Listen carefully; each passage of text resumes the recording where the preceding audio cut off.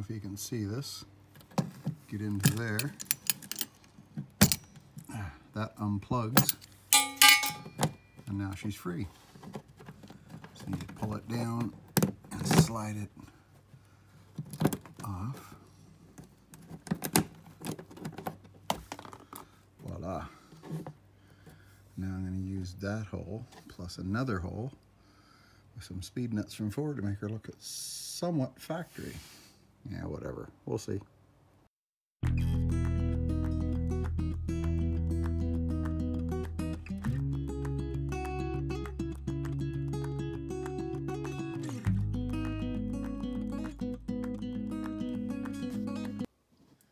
So I'm doing front and then every second. That'll give me 4 holes. And as you see, not only do you have to drill a new hole, the slot that was originally in there for this clip here, there's a slot there. Each one you have to widen it out to put the Ford factory clip in. You need enough room to get in there. So once that's wide enough, then you can get up there.